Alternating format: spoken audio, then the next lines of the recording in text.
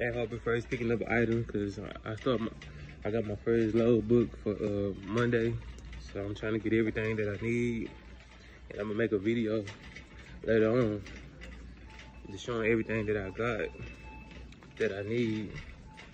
But you can't be cheap. You gotta spend the money while you can.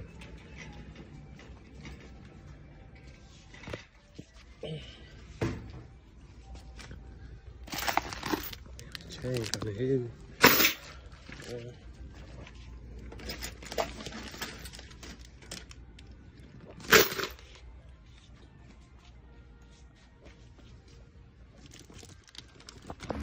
This is the thing that you need to start off for a hot shot right here. This is not everything, but you know, this is what I'm using to start off with right here. So I got me some 15 by 16 20-foot chains. I got me 2 of them.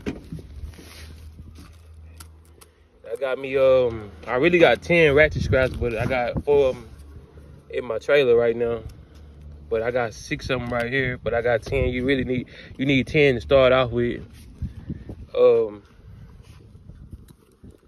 make sure everything that you get is grade 70, like make sure. I got 2 loading bonders. I got 2 of those. I'm gonna get you some work gloves.